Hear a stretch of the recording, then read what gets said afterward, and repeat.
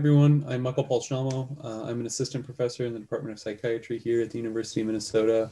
And it's my great pleasure to introduce Dr. Scott Langenecke as our grand round speaker this morning.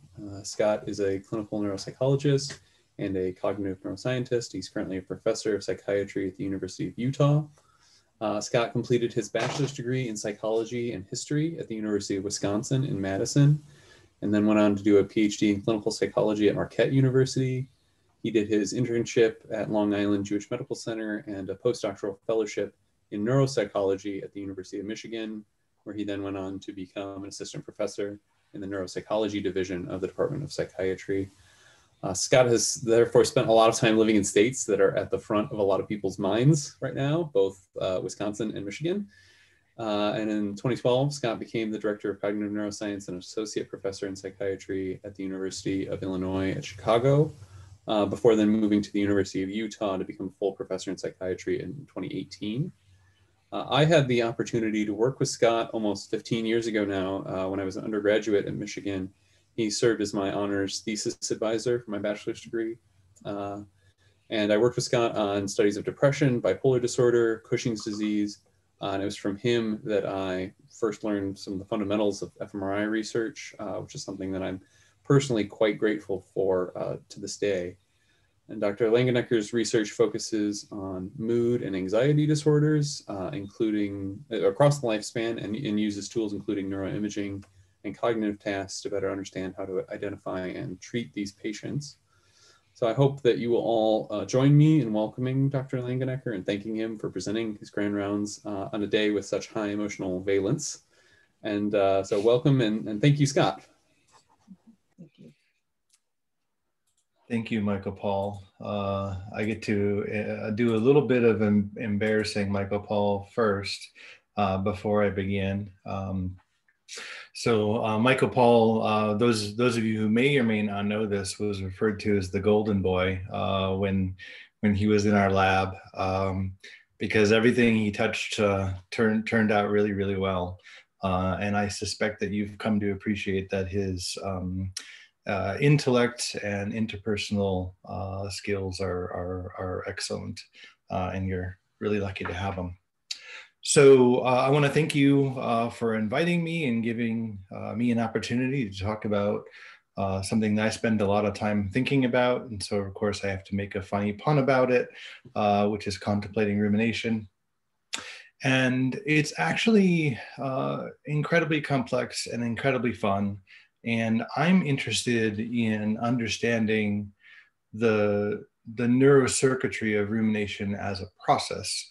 My colleague refers to it as a mental habit, in the hopes that we can actually get a handle on some of the neural signatures of it, and then to modulate it with any tool at our disposal. Scott, may I interrupt you for just a quick second? I think with your screen, there's something a little funny going on. It's kind of cut off on the right-hand side.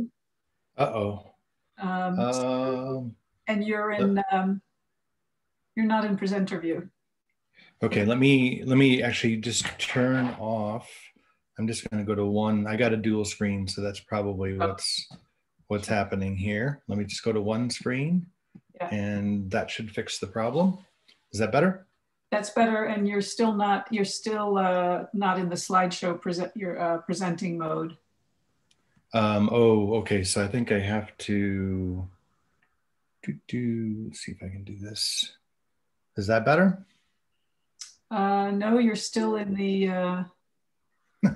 editing mode. You know. Yeah. Shoot, I've not had this problem. There's that presentation button. Yeah, maybe that one. Try that. Is that better? It has no change. Try under view. Look under, try on the menu bar under view and see if you can put it into full screen or presenter mode. Yeah, I don't know why it's giving me. I don't know why it's giving me so much trouble here. Stopping sharing on Zoom and starting it again may help. Let's see if we try that.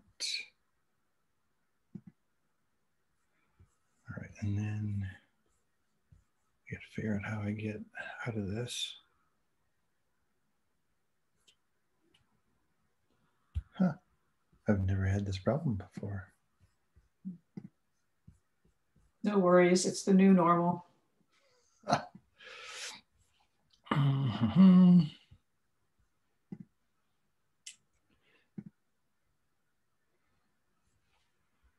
Okay, we're going to try that. Hold on one second.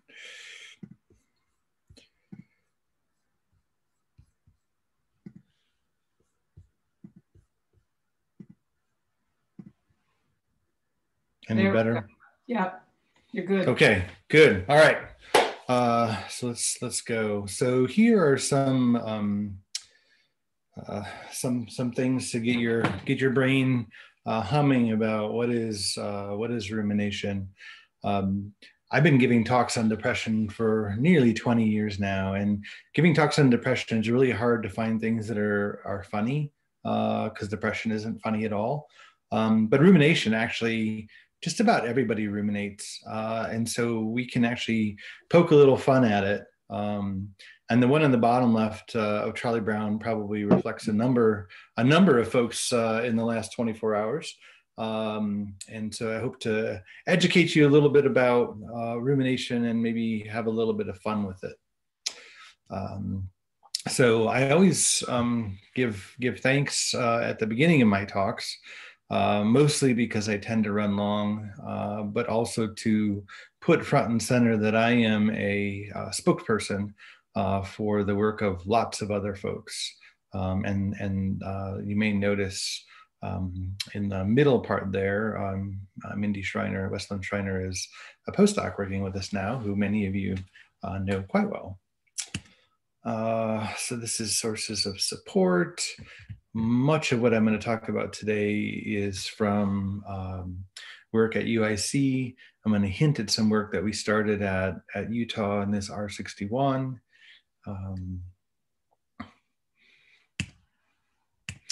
And then the relevant disclosures, obviously the University of Utah puts a roof over my head so long as I continue to bring in money.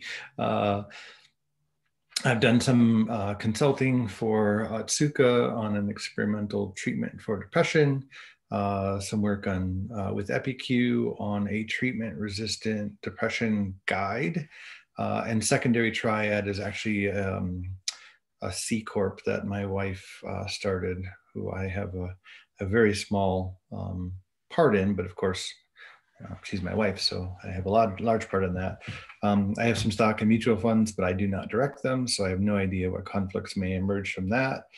Research support from NIMH and NIDA, NARSAD, and the Utah State Board of Education, honorary from Ohio State, Emory, and of course, from you. Here are my other conflicts. These are the folks that generate joy in my life. And you can see that this was, the bottom right is a picture from Maroon Bells in Colorado, which was actually, I think, one of the many places that was our gateway drug to the West and led us to coming to Utah. The beauty of the West, Mountain West is just incredible. If you've not had an opportunity to enjoy it, I highly recommend it. Okay. So I want to begin with a little bit of a preamble as to why I've moved. I sort of refer to myself as the Benjamin Button of depression research. I started out with older adults, then I went to adults, then I went to young adults, and now I'm working primarily with adolescents. The main reason, when we were talking about this in Katie and Bonnie's group earlier, and actually chatting about it with Sophia a little bit ago, is that we've come to appreciate that there is a developmental pathway that may be deviating during the emergence of some of these psychiatric illnesses. And if we can intervene early, we can actually probably change the trajectory. And that's potentially,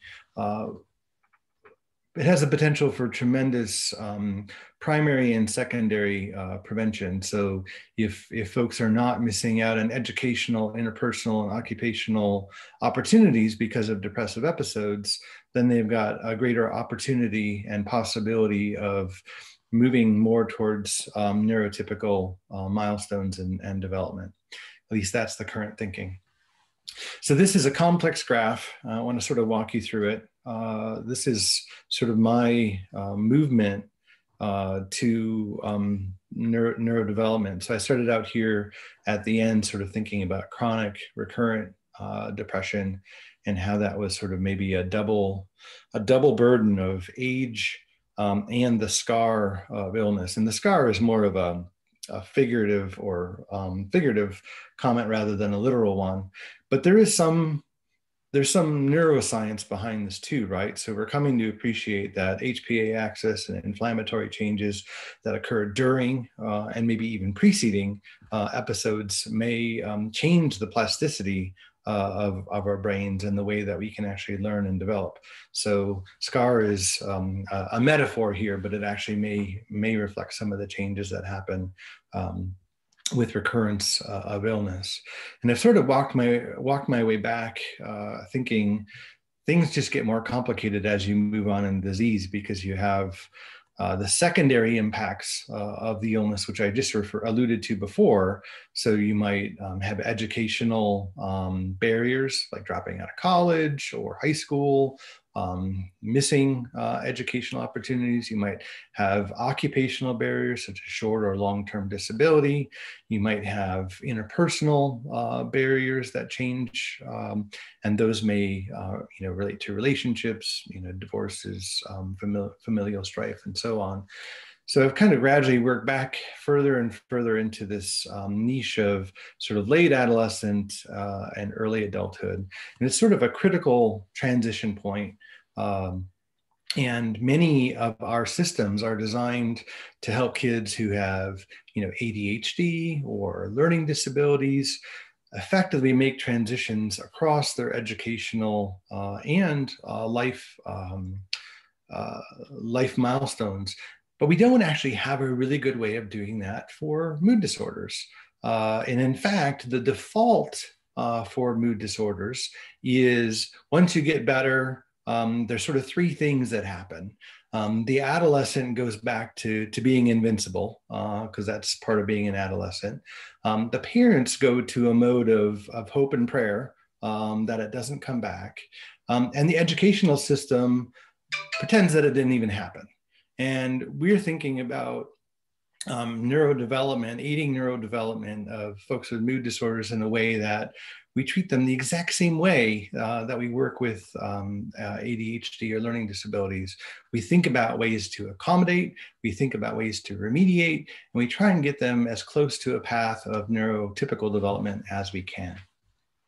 So this little window here up on top illustrates sort of where we are now in our work, thinking that you can do pre-illness risk studies, and you might be able to detect effect size differences between groups, and you do. The example here is executive functioning, and if you look at the literature, you'll see that as a potential risk factor for mood disorder.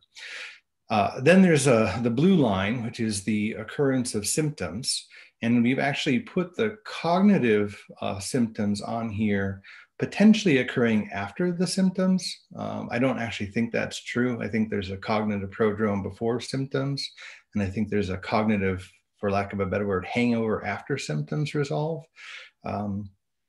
There's plenty of literature suggesting that prior to a depressive episode, you might have decreased cognitive flexibility, and that after a depressive episode, you might have lingering challenges with sustained attention and cognitive flexibility.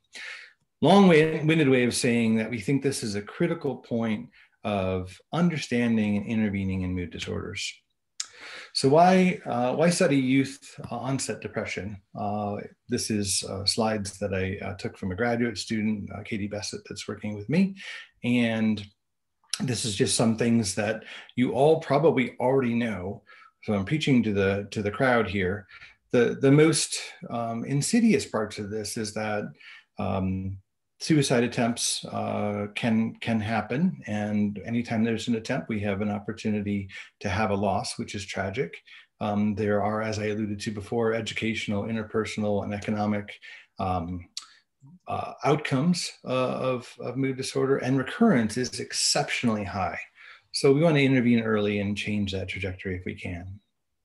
This is a study sort of reporting effect sizes for different treatments. And it shows that if you think about treatments for depression, they're actually small effect sizes for changes, a little bit smaller than ADHD and less so than anxiety. And this is another study. If you look at the TAD study, you'll see something similar, is that use of behavioral modification techniques, in this case, CBT, is more effective than just medication alone in reducing the probability of relapse. Here, the lines look pretty stark, but we also have some data, and others do as well, showing that a behavioral modification therapy like CBT is going to have a longer bang for your buck than just medication alone. This is a study that I was fortunate to be a part of a couple years back, follow-up from the TAD study, and it's a little bit daunting. So if you look at the red and the green and the blue lines, those are the functional outcomes for folks who got treatment at the very beginning of the TAD study. So their global functioning actually improved over time with treatment out to 2 years. The folks that got put into a placebo wait list, who eventually got the exact same treatments from the exact same clinicians, actually show a decline in functioning over time. And this kind of harkens back to the point I was making before about sooner is better if we're talking about intervention. Okay, so what am I going to talk about today? I want to show you a lifespan model of recurrent MDD, sort of give you a little bit of a hint of that a moment ago. Talk about some adolescent studies, not a ton. Talk about developmental models of internalizing disorders. I have on here childhood adversity and inhibitory control regulation, but I'm not going to talk about that today. But I am going to talk about the treatment modeling and prediction, and then the neurobasis of rumination as a treatment target, and then rumination-focused CBT and disease treatment management. So sorry, I gave you a longer talk outline than I'm going to cover today. So this is the initial version of the model that I was just showing you before, and this is based upon Ken Kendler's work, which basically shows that in childhood and adolescence, depressive episodes are less severe and are of shorter duration. And that as you move into adulthood, they tend to be more severe and longer. The other thing that comes from this literature is that life events tend are more likely to be triggers of depressive episodes in childhood and adolescence, and that as we move into adulthood, there's some episodes that don't seem to have a clear onset or trigger. The red bars, however, are in here to sort of show that you can have a childhood life event that has a pervasive impact upon you as a person, sort of the psyche of you as a person and your worldview, but also upon your brain development that could pervade throughout your life. And then some of these life events may have shorter durations in terms of their impact. The reason why this is important is that it's actually a little bit false to say that episodes in adulthood don't have a trigger. They just may be a trigger from longer ago or accumulation of triggers, and it may not be a clear link between the triggers themselves and the onset of the episode. However, we can do things, and we can do things that can help. So we can provide supports. We can provide compatible or effective milieu or environment, and we can provide treatments. And some of those treatments, just like the life events, can have a pervasive positive effect upon an individual. The most powerful example that I can think of in psychiatry is that if you teach somebody deep breathing techniques and progressive muscle relaxation who has panic attacks, they will never experience a panic attack the same for the rest of their life, because they have those basic skills at their disposal to try and modulate their physiology. That doesn't mean it's always effective. It just means that they actually have that capability.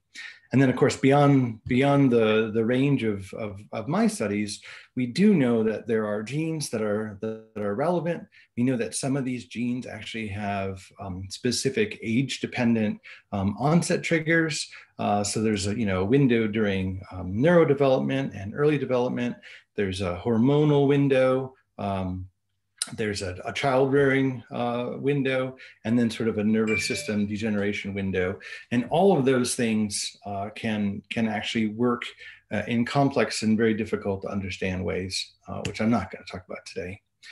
I want to come back to this sort of classic study by Caspi et al., not to say anything about the HPA axis per se, but just to show in the bottom right-hand corner here that number of stressful life events has a direct and strong relationship to depressive symptoms, even in folks that are informants or observers.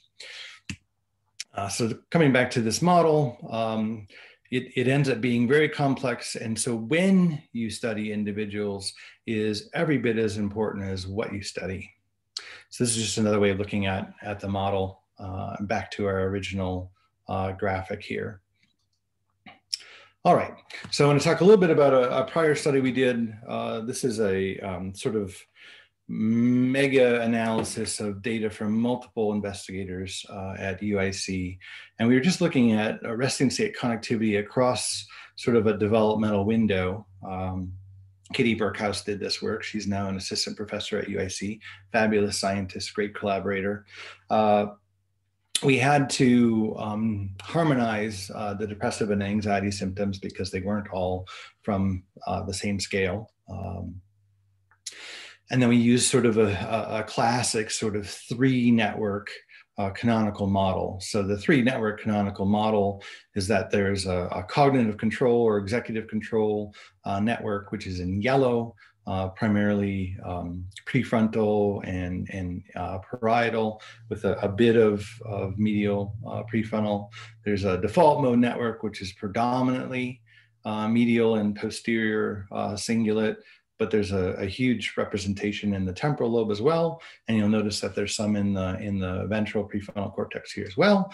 And then a salience and emotion network, which is a little bit controversial because it combines sort of salience and limbic networks together.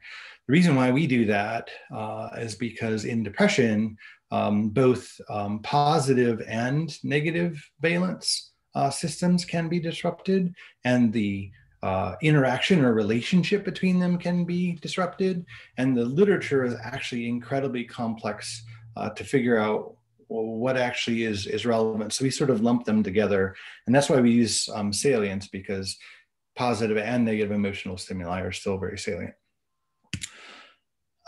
So what we did is we used hub regions from each of those three networks to look at neurotypical development in the entire brain. And the simple healthy comparison results are here, so you can look at them. So in green, you can see that the network increases connectivity with age in lateral and medial prefrontal areas, and also in subcortical areas, and a little bit of parietal cortex as well. So the network is sort of maybe expanding and becoming more coherent. There's also an increase in blue of the default mode network with dorsal anterior cingulate here and lateral prefrontal cortex. This is a little counterintuitive, right? Because it actually suggests that default mode network is becoming less coherent and is integrating a bit with what we typically think of as a cognitive control network with typical development.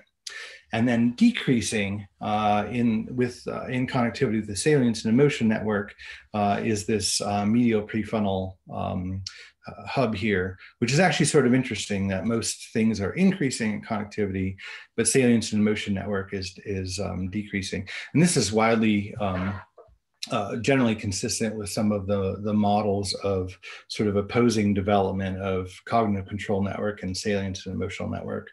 One sort of comes online earlier in the neurodevelopmental period and takes on dominance.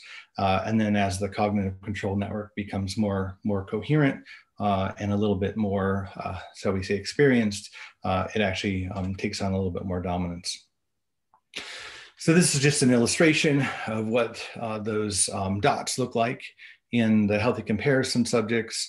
Kitty broke them down into different age compartments. It's not a perfect breakdown by development, but it was a way of sort of illustrating that the process is actually fairly linear. This is that middle funnel gyrus node that was in green, showing increased connectivity with age. And you'll notice that it actually starts pretty close to no connectivity and moves up to a modest level of connectivity.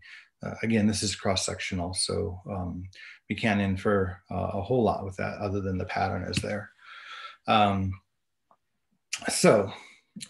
trying to move your faces down here so I can see what I'm talking about.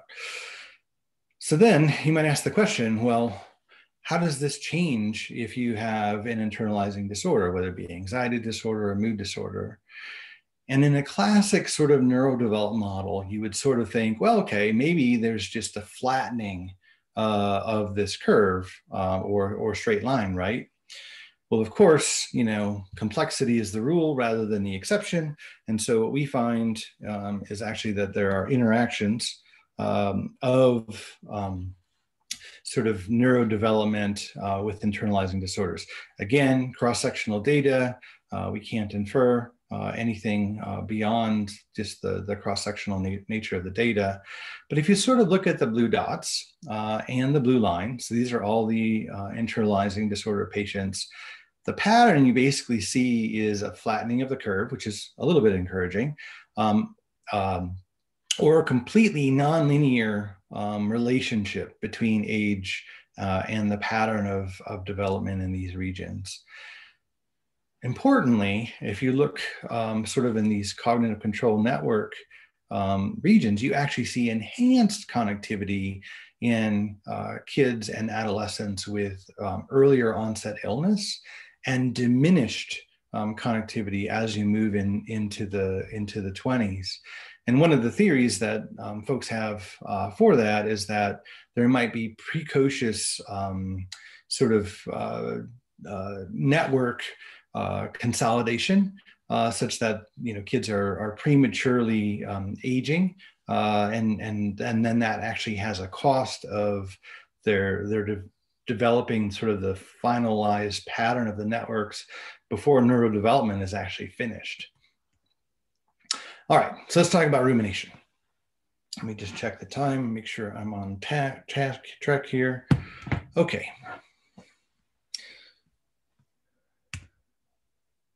So here are some illustrations of thoughts that come to mind when folks might be ruminating.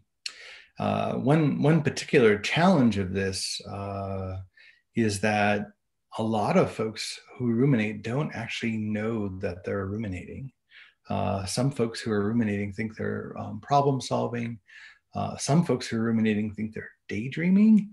And as we found out in some more recent adolescents who have SITBs, they may actually be dissociating a bit. And so the concept of rumination has a little bit of a different flavor in adolescence than it does in sort of chronic recurrent depression. The bottom line, though, is that the questions that people ask themselves are general, they're abstract, and they tend to be passive. And they tend to have sort of this why characteristic to them, right? Why can't I handle things better? Why did this happen to me? Why do I feel so bad? And they have sort of this global evaluative component to them.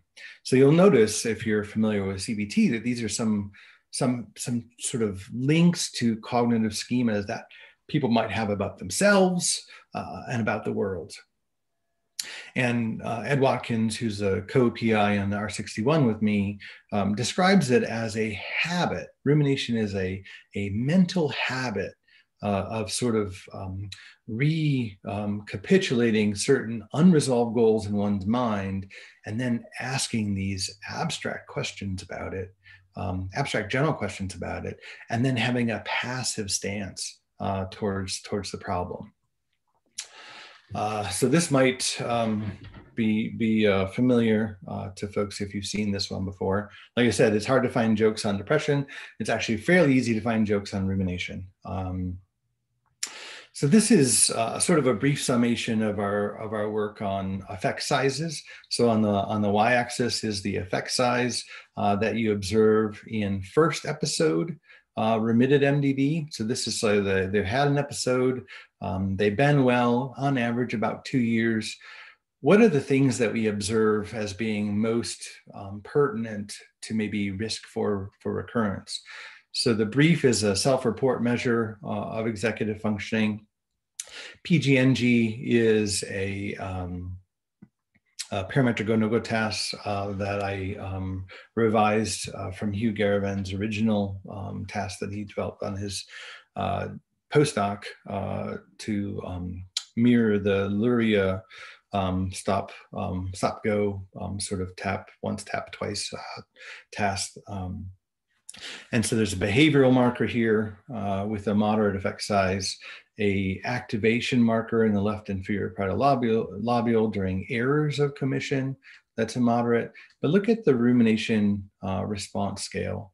Actually, I had to change the scale to fit it on there. It's a tremendous marker of depression. Effect size of 3, which basically means that it's 3 standard deviations away from the mean of healthy comparison participants.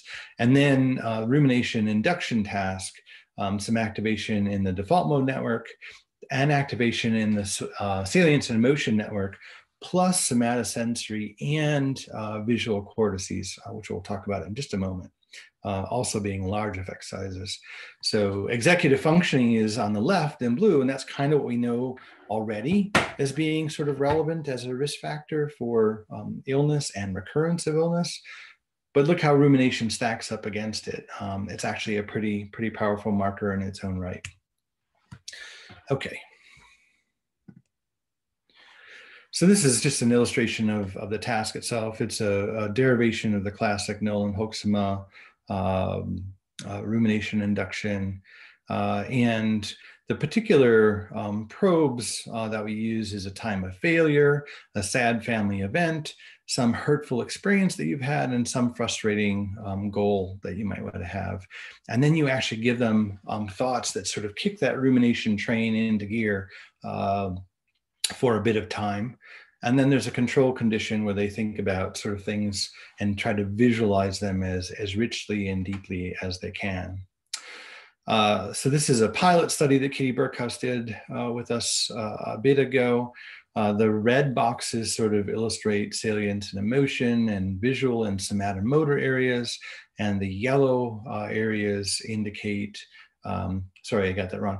The yellow is posterior default mode, limbic and visual areas, and then the salient, emotion, visual, and somatomotor are in red. This is a factor analysis of the extracted signal from these regions. The important thing to note is that all of these regions were engaged to a greater extent in adolescents with remitted depression. So these are adolescents with, on average, I think their CDRS scores were, in the mid 30s. So pretty much remitted, and they still show a very notable visual signature, which suggests that they're actually re-experiencing the process in a very vivid way. And then this is just a scatter plot of some of those factors with symptoms and with rumination. Even in a remitted sample, rumination and symptoms are pretty highly correlated. And then coming back to this concept of resting state connectivity, this just capitalizes on signal in the fMRI signal that actually moves in a coherent pattern one with the other. So the PCC and the MPF are the yellow and orange lines here that sort of move in concert with each other and make up the default mode network. And then this cyan line is actually something from the inferior parietal sulcus, which is more typically thought of as cognitive control network. And you can see that it may even be anti-correlated. That's a little bit controversial and beyond our talk today, because some of the ways that you pre-process the data can distort what might be interpreted as an anti-correlation. So this is just a little bit of data looking at seed connectivity of the subdannular anterior cingulate as it relates to history of mood disorder and how it relates to rumination. So this is just the left subdannular anterior cingulate seed. And as those of you who know this well might observe, there's some autocorrelation around the seed, but you also get sort of the more medial component of the salience and emotional network, or you might think of it as the more ventral aspect of the default mode network.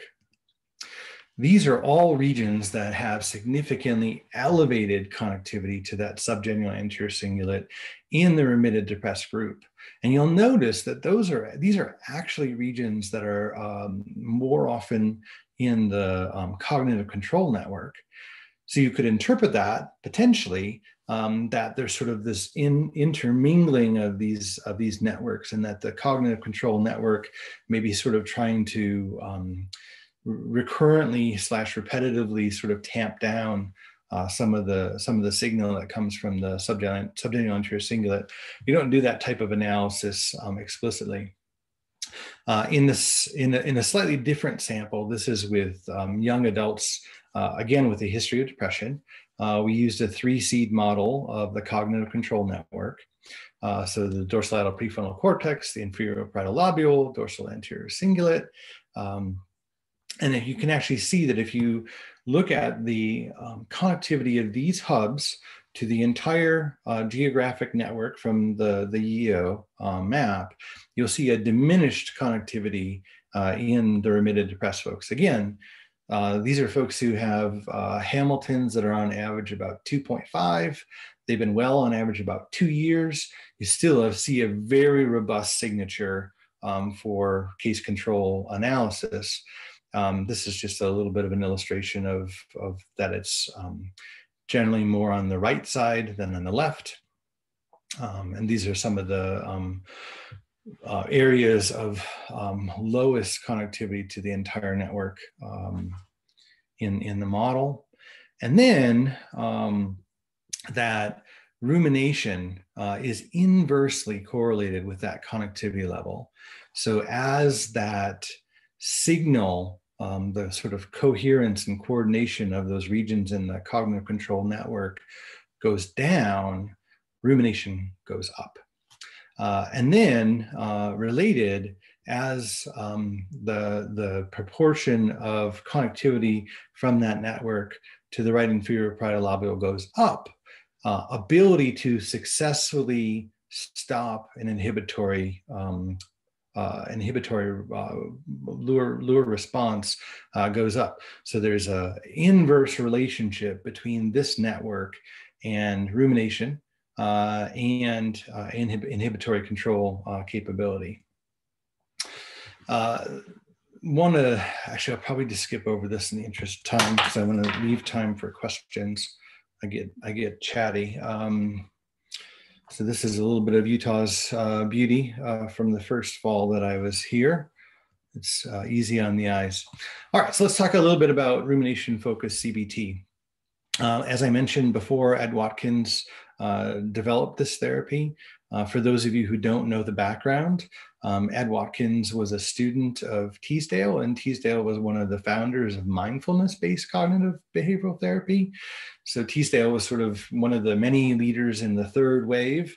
And Ed, in his work using mindfulness-based CBT, found that there was a subset of folks with recurrent depression that were not responding to CBT or mindfulness-based CBT or medication. And what characterized them was sort of this pervasive ruminative pattern. And so he's worked really hard to develop this therapy model. And it's really kind of a combination of, we were talking about this before, it's a combination of a cognitive processing therapy, a cognitive behavioral therapy, ACT-based therapy, and MBCT.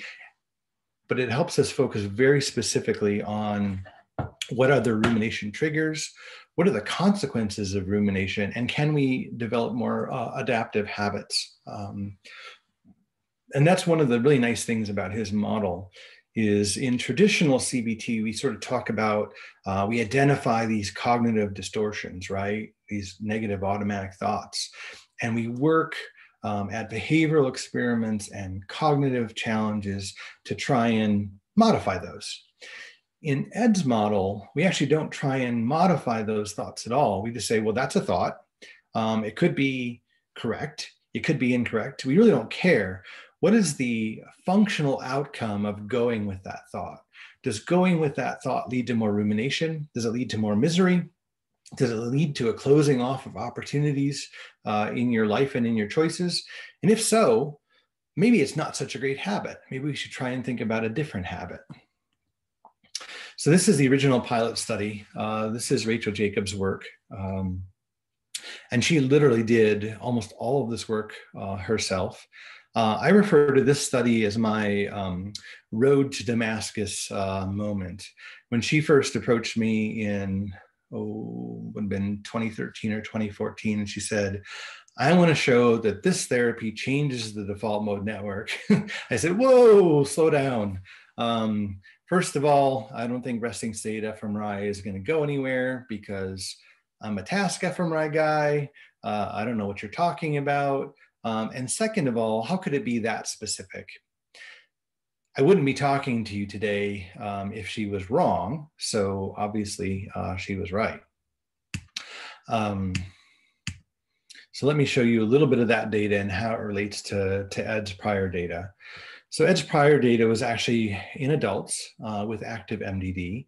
He had rumination-focused CBT in comparison to relaxation therapy, showing that both show large effect size reductions in depression, but that only RF-CBT results in a large effect size change in rumination.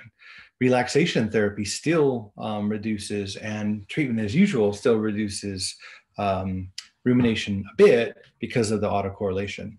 In Rachel's pilot sample, you can see the same pattern for rumination, but because it was with remitted MDD, you don't see the reduction in depression. And in fact, you see that the treatment as usual kids tend to get worse, even though they were getting state-of-the-art treatment in our family depression clinic.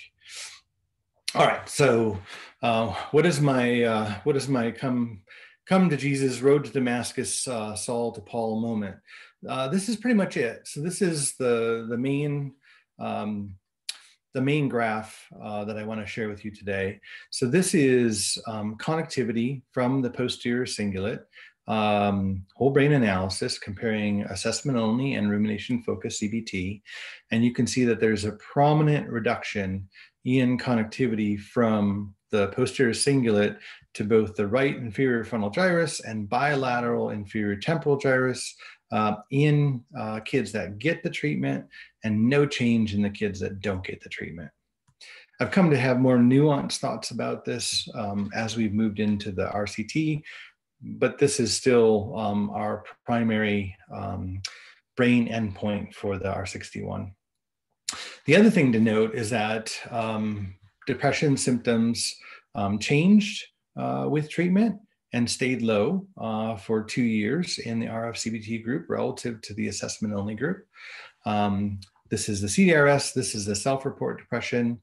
Both of those are significant, although the CDRS obviously looks a little bit more compelling. The rumination scale actually does some funky things. So the assessment-only group drops down near to where the kids with the treatment were after the treatment, but then it pops back up. And we think that might be just a function of them, filling out this darn survey so many times and figuring out that, this must be relevant. But it's not a sustained change in habit.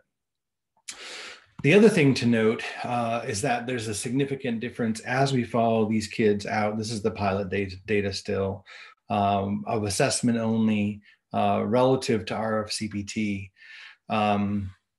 So there's a lot of kids who get some sort of mood disorder, even with RFCBT if you go out a little bit over 2 years. But the RFCBT is significantly protective. And if you're looking specifically at a recurrence of depression, it's about a 3-fold reduction in recurrence of depression in our little sample. And the reason why I bring this up is because at this point in time, I don't think our treatments are actually going to make depression go away, but I think they can reduce the number of symptoms and the longevity or the impact of the symptoms. And so that's really kind of our goal, is to have milder and shorter depressive episodes. You know, obviously it'd be nice not to have any, but I don't know if that's truly a realistic thing.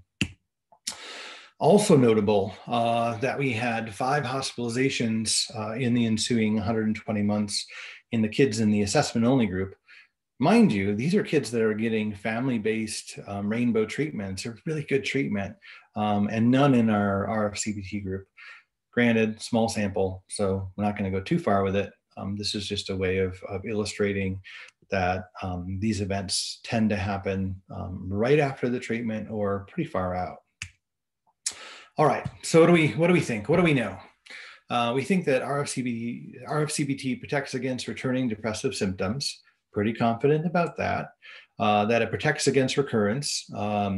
Most of that data is in adults and it's in EDS work, but we do have a pilot sample showing that it actually probably does the same thing in adolescents. Pretty confident that it reduces habitual rumination. And if for those of you who aren't familiar with the scale, it asks questions about sort of getting stuck in your head and pondering things and sort of brooding about things and how frequently they occur. And so people will still ruminate, but they'll catch themselves and they'll replace that with a different sort of habit. The final thing that I want to point out here before I show you the current model is that we started with this idea that RFCBT corrects brain abnormalities, right? It moves the brain back to a neurotypical pattern. Pretty convinced, even though I showed you data, I'm pretty convinced that that's wrong. And let me try and illustrate why. If somebody has an illness and they're currently well, they're in remission from the illness, it's not necessarily the case that they're actually back to sort of a neurotypical pattern of brain organization. They may actually be compensating to stay well. They may actually be working really hard to stay healthy. And so that's our alternative hypothesis, is that this pattern that we observe is atypical and it's intended to to keep the person well, and that our treatment actually reduces the need for that compensatory process. Obviously, we don't have the data yet to distinguish between those two hypotheses, but it comes back to this earlier point that I was trying to make, is that the goal may not ever be to move back to neurotypical development. The goal may be to move to accommodative or remediated pattern of functioning. All right, so this is the basic premise of the model. This is actually the model for the R33. So we have a relaxation therapy comparison to rumination-focused CBT. It works really nice because we teach relaxation therapy in RFCBT. So both treatments get an active coping style with physiological modification. So, and we know that both of those treatments are effective in reducing symptoms. But rumination-focused CBT also gives folks active cognitive habits to replace the ruminative habit, including constructive problem solving or even time-specific distraction or leaving it be. And we think that inevitably there's going to be a loss, a stress, or a trauma, which is a trigger for another episode in adolescent depression. And if we haven't changed the rumination habit, then the chances for a depression relapse are incredibly high. However, if we have replaced the rumination habit and taught them some other habits that are a little bit more functionally adaptive, then they may have no episode or they may have a minor episode. So this is just a schematic of the study itself. We have depression and rumination symptoms at baseline. We have neuropsych tests.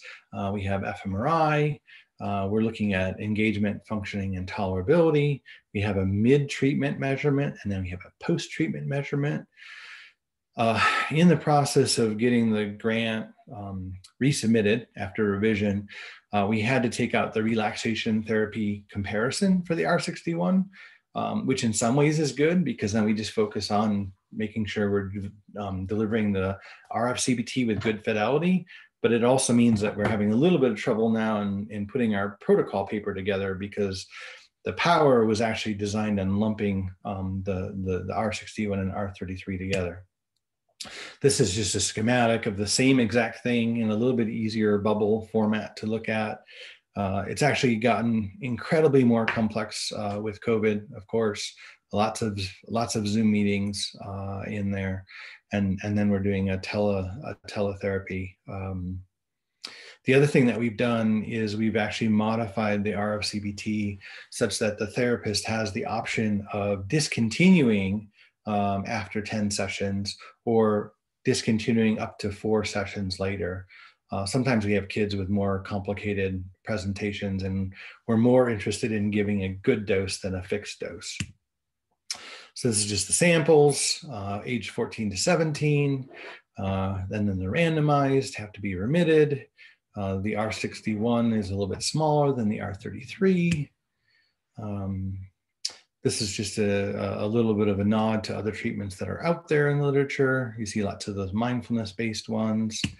And what I want to do, 4 minutes, okay.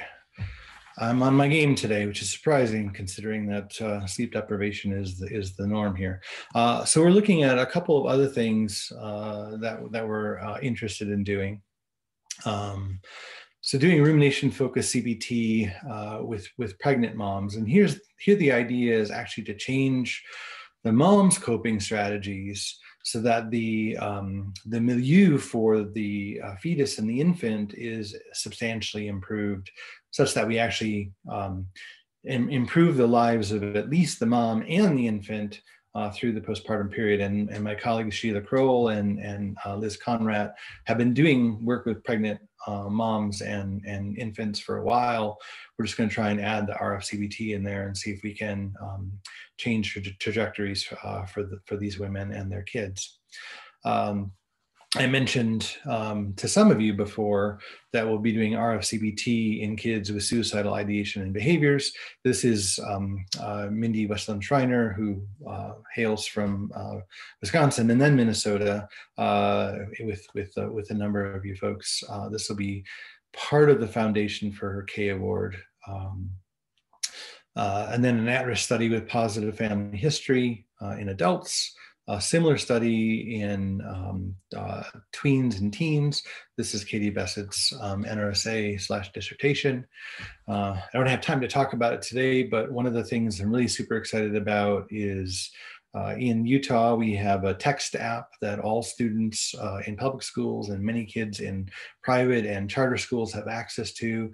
It's a crisis text line for suicide, and we've been charged to figure out how well it's working and how to improve it and for whom and when and what and why by the Utah State Board of Education. So we're working on that. And that, I'll skip over the last one just in the interest of time. And that is me with 2 minutes to spare. Thank you so much for listening to me ramble.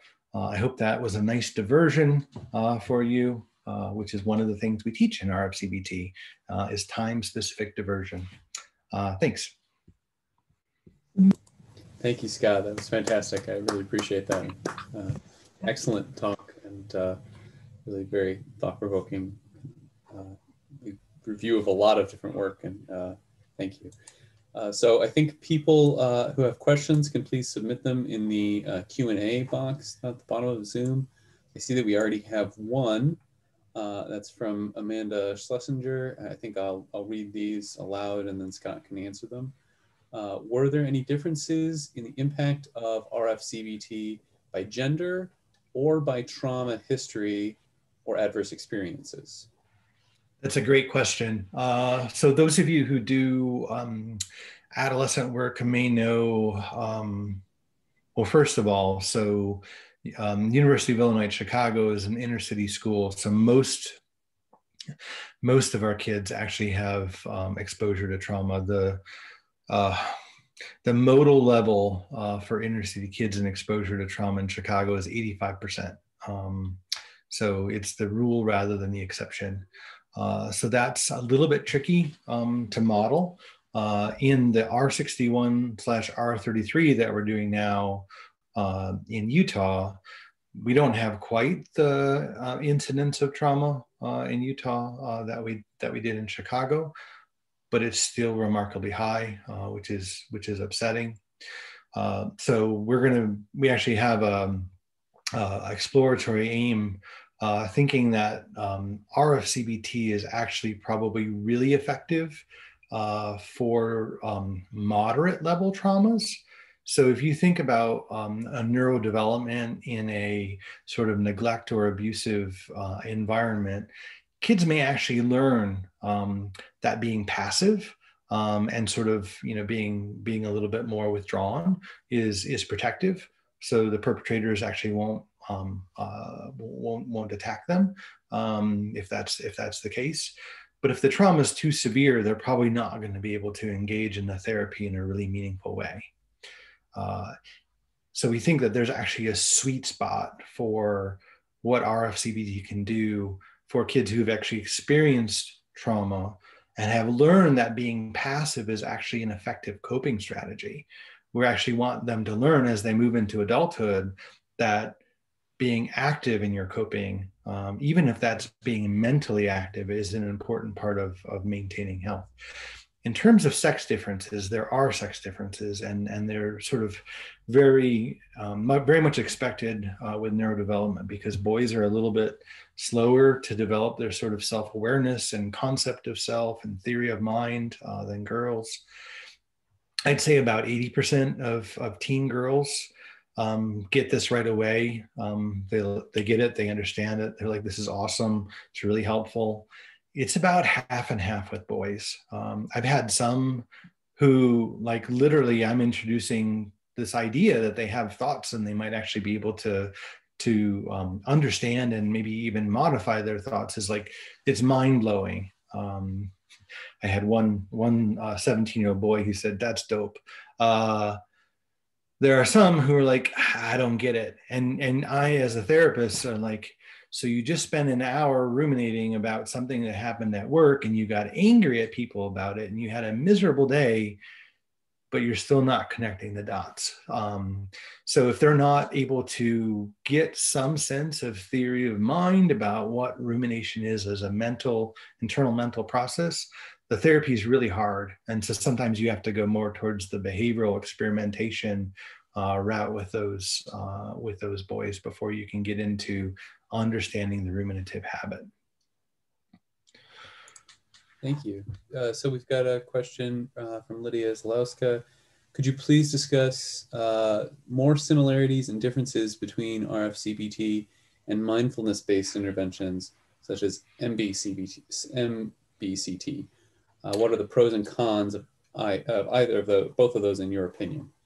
Yeah.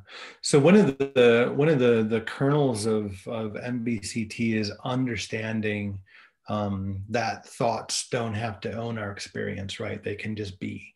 And in RF-CBT, we take that and we take it one step further, which is, that's a thought, we can just let it be, but we can also evaluate the function of that thought and what are the consequences of having that thought, and then maybe even replacing it with a different thought or a different action. So it's a little bit like one step beyond what MBCT does, at least in my understanding of it. I've had a couple of really fun conversations with David Fresco about how they may not be as different as I think they are. So take that with a grain of salt. Question from Zeynep Bascozi. Did you ever check for or planning to check if there are any changes in the attention networks after rumination-based CBT in addition to the default mode networks and the salience and motion networks? We have not. As I alluded to before, Rachel was very focused on the default mode network. I think we're going to do that because of the way the RCT is designed.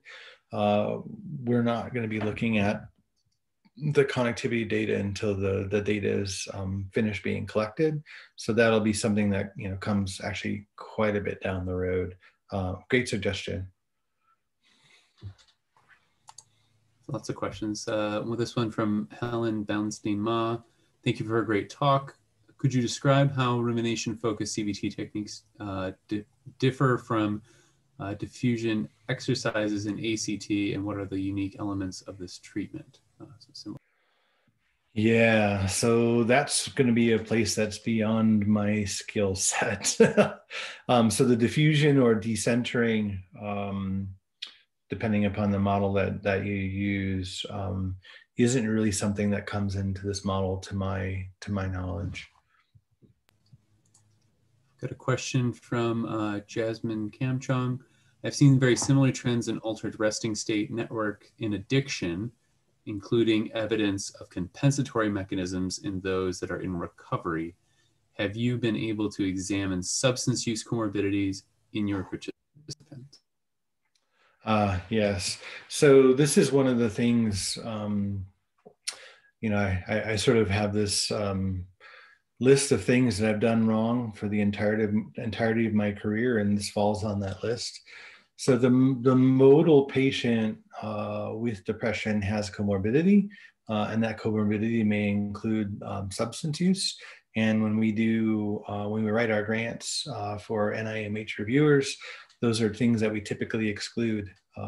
So there is some low-level substance use in our sample of young adults, but it's really, really low-level stuff, and it's probably not enough variance to actually tell you anything meaningful about substance use, unfortunately.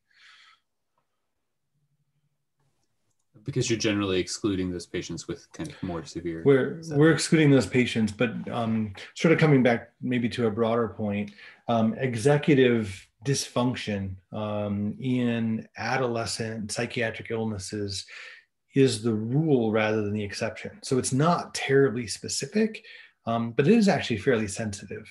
So thinking about psychosis or substance use or mood disorders, you tend to see variations on a theme with executive dysfunction in those. Anxiety disorders tends not to show that, which may just be part of the difference between anxiety disorders and mood disorders is this sort of third variable. Got a question from Michael Bronstein. Have you seen any evidence that rumination-focused CBT influences constructs that are related to both rumination and suicidal ideation? For example, perceived defeat, entrapment, or highly certain predictions that negative future events will occur above and beyond the impact on depression? Fascinating question. And that's actually the project that Mindy's working on right now, because there are some clear links and parallels between SITBs and thoughts around them and rumination more broadly. The thing that we've observed is that probably is true for maybe mild and moderate suicidal ideation, but as it moves into moderate and severe suicidal ideation and also the inclusion of self-harm acts, there's a fairly high base rate of sort of, I'm going to use the word dissociation as sort of a coping mechanism for how the youth integrates their sort of concept of who they are and how they engage in these self-harm behaviors. At least in the youth that we see in Salt Lake. So I'm not entirely sure that it's going to work well when dissociation is a process, because we really want people to see the ruminative thoughts and then the sort of behavioral or mental release procedures that come with SITBs as being sort of a consequence of that, and then replacing that habit with something else. And if they don't see that link, if they're dissociating and they don't understand that link, then we're probably not going to be able to help them a ton. I don't know if that answers your question, but that's the only answer I've got so far. Great. So I'm going to jump down to a question from Sasha Zagaloff, because I saw that she had mentioned something earlier. In the clinic, we are trying to move towards more time-limited care. One thing that will come up is that some patients may still have symptoms after 3 to 4 or 5 to 6 months. I'm thinking that an explicit focus on rumination as a target may be an effective way to say at the outset, we are going to teach skills to target processes. You may still have some symptoms when we're done, but you'll know how to cope with them. What do you think about that as a proposal? Yeah, that's a great thought. I can tell you that we have some kids who have pretty significant trauma, and we sort of, say at the outset that we're not going to be doing any trauma processing therapy or anything like that. And even at the end of the RFCBT modules, we still recommend that they do some trauma work. And you're absolutely right. Our goal is sort of a skill-based identification and replacement type of model. And it's meant to be a very active and specific thing or set of things that the adolescent can do rather than ruminate. So, catching themselves in the process of rumination, having this sort of chuckle aha moment, I'm ruminating, and then, is this really the best way to spend my time? Are there other things I can do to get out of the rumination? And that includes things that are actually low effort skills. So, like taking a break, doing something for distraction. Both of those, if time limited, can be very effective for managing rumination. So you're absolutely right. It can be a modular component to a sequence of treatments. Got a question here from Hannah Berg. Thank you for this interesting talk. Can you speak a bit more on the difference between correcting resting state brain abnormalities and introducing a compensatory strategy for rumination? If the treatment target is rumination, it seems that the result of successful treatment should be a change in resting state brain activity, because resting state is the context in which patients would employ their new tactic. Can you comment more on what kind of finding would speak to one hypothesis versus the other? Again, correcting resting state brain abnormalities and compensatory strategy. So this is the basis for a grant I think I've written now in 8 different variations. And the basic premise is that it's really critically important to understand resting state networks, both in the active state and in the remitted state, so you can actually catalog what is symptom-based independent of what is rumination-based. And so then you can actually dissect what are the resting state network characteristics of high rumination independent of symptoms. So that's actually really critically important. And then how do you modify that in a very specific way? So that's part of the reason why one of the many reasons why we're working with remitted adolescents is that it leads to a cleaner model, but I still need to know what rumination looks like with symptom load. And I can't get reviewers to write checks for that, or to get excited about writing checks for that, because it's really complicated. So we've got one from Christina Registad. Are there specific trainings or certifications available that you would recommend to get trained in RFCBT? That's a great question. So there are not at present. The manual is in book form, and you can buy it. I can tell you from having worked closely with this model for the better part of 16 months, with probably 4 separate multi-day training sessions with Ed. Granted, I told you before that I'm not a fluent CBT therapist because it's been so long since I've done it. But I would say somewhere in the neighborhood of 80 to 100 hours that I put in to the point where I feel like I can understand, explain, and execute the model reasonably well. It's a pretty advanced therapy, in particular because it's very antithetical to sort of the classic formulations of CBT, where the therapist inserts themselves early in the process to modulate behaviors and thoughts.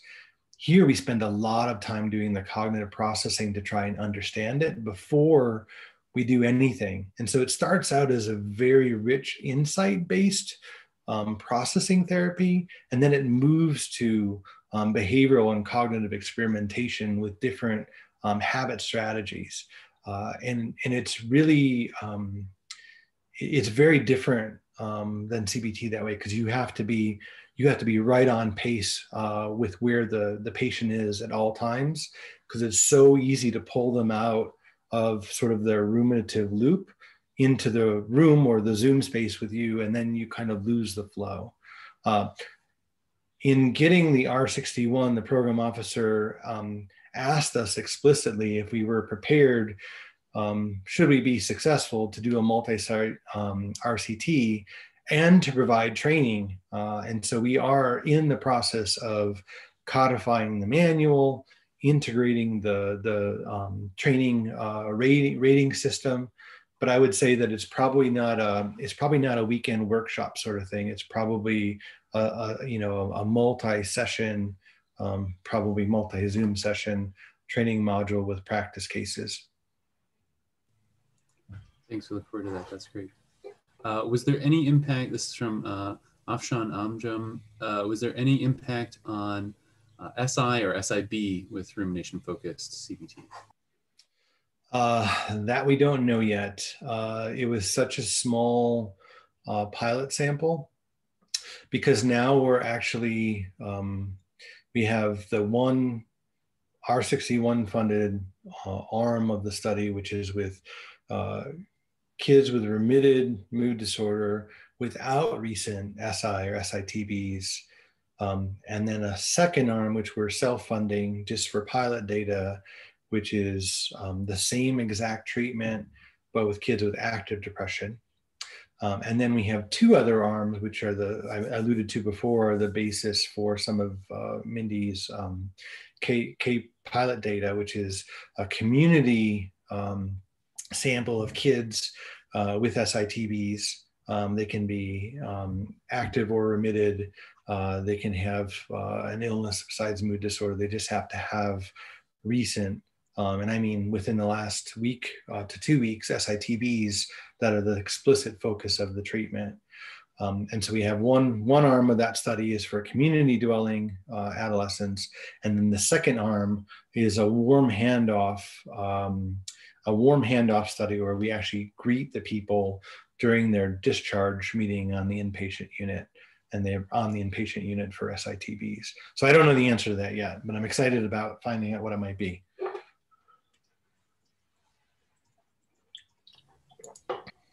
We've got one from Bonnie Klimes-Dugan. Thanks so much for the terrific talk. I wonder if you have any evidence from your work on brain mechanisms for personalization with regard to prediction of treatment or prediction for remission. And I know this is an interest of yours, predicting treatment. Yes, I didn't talk about this work at all. So I've been hyper-focused, maybe even obsessive about the cognitive control network as a moderator of treatment response.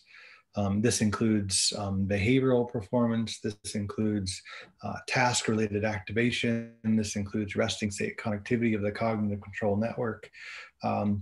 And it kind of goes back, I mean, this is trivializing it, but it goes back to some of the early psychotherapy work that suggested that, those of you who have heard this acronym probably brings you way back, but YAVIS, which is, I think, young, affluent, verbal, intelligent, and social, if I get all the acronym letters right.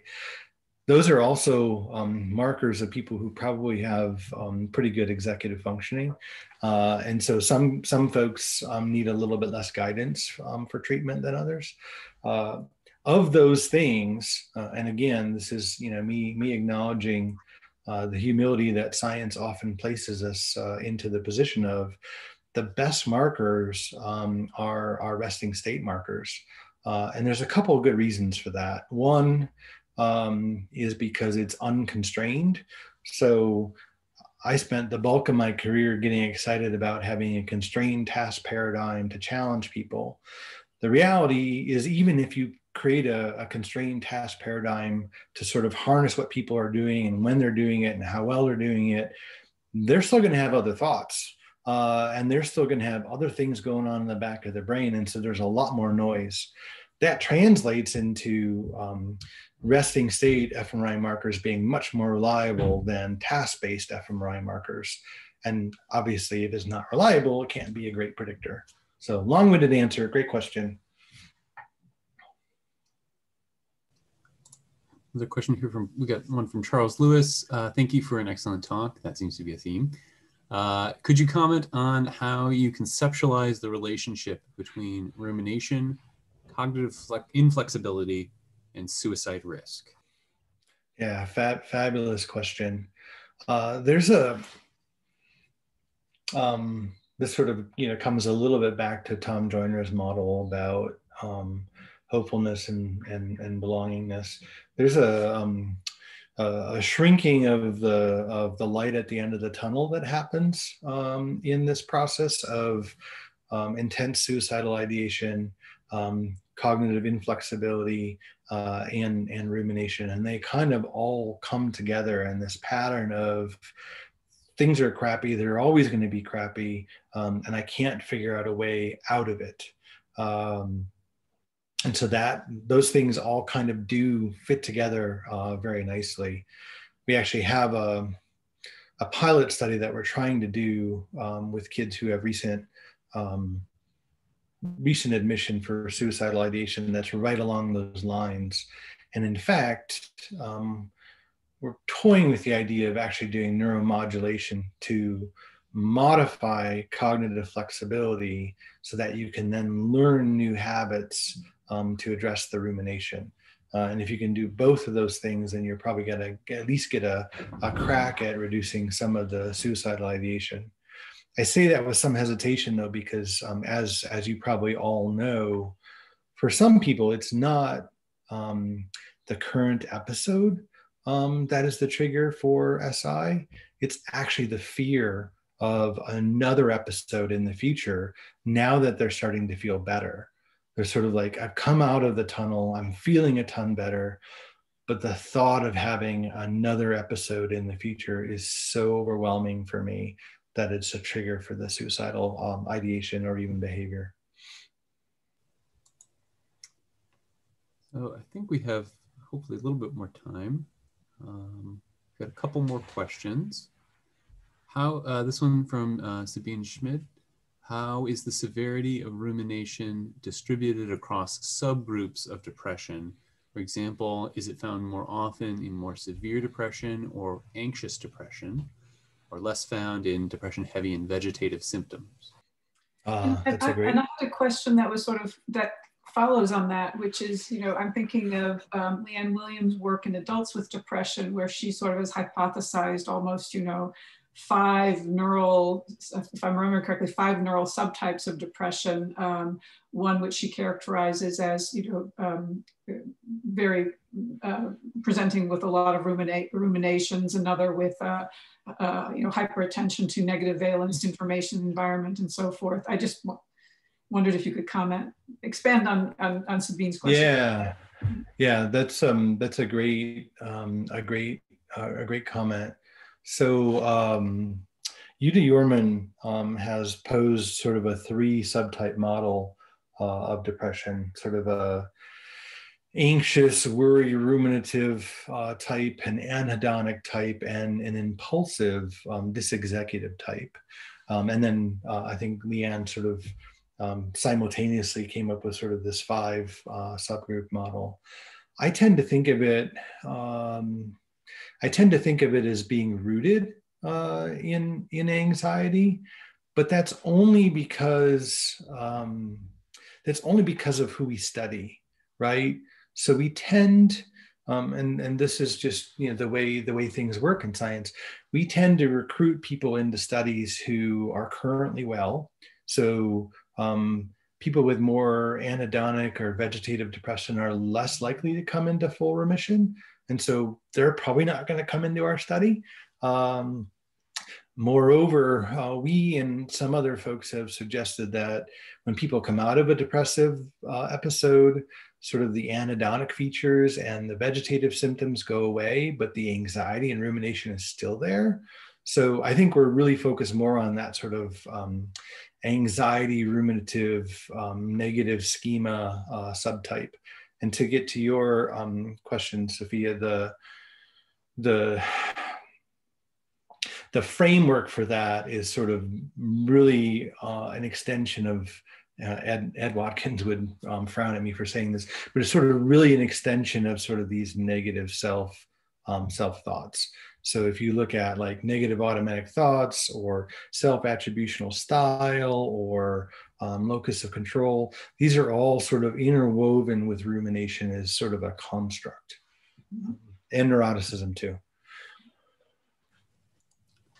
Got a question from Katie Cullen. Wait, one more thing. I was going to mention that 87% of folks that we run across in our studies have elevated rumination.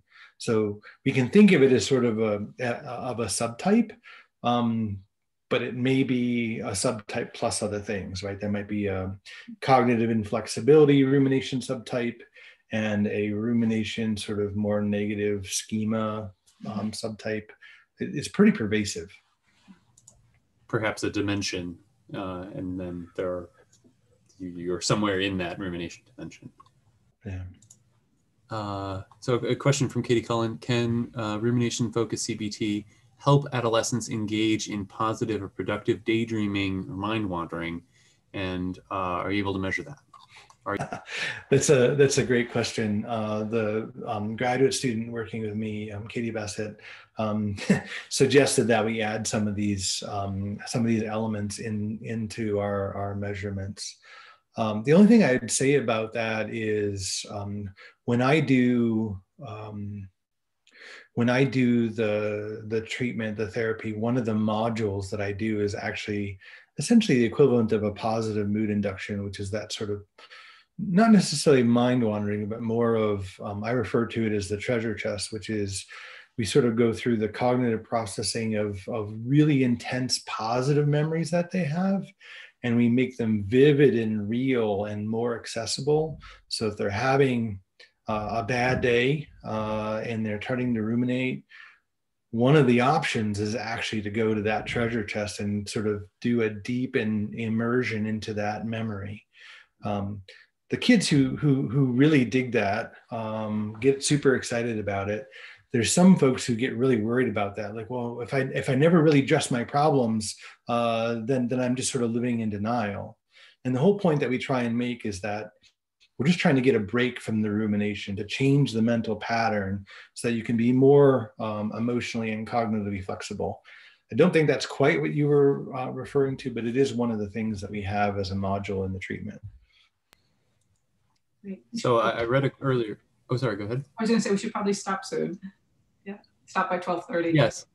I wanted to say I read an earlier question from Sasha Zagaloff. I see that she's here in the chat. I don't know if she wanted to follow up on that at all, if there was any, or if the question was asked, if I was able to ask it for you. Can you say that again? I got lost there. Oh, sorry, that was me. Sasha, did you get your question answered? Yes. Yes. So, okay, Sasha's gotten her question answered. So yeah, I think that was all the questions then. Thank you, Scott, again, for really, a great, excellent talk, and then handling a lot of very interesting and dynamic questions. This has been a great discussion. So I really appreciate it. Yeah, been a great discussion. Thank you so much. Yeah, thank you all for asking so many questions. It's really nice. It's really nice to get that engagement, especially talking to a glass screen. Yeah, exactly. Well, and what you had to say was so clinically relevant. So it's great. Thank you. Yeah, it's super exciting. I've not been excited about a therapy model as this one just yet. Mm-hmm. You and I are meeting, but let's take a break. Okay. And we can just give ourselves a 5-10 break, and I'll see you back on Zoom. Okay, sounds good. All right, bye. Bye. Thank you.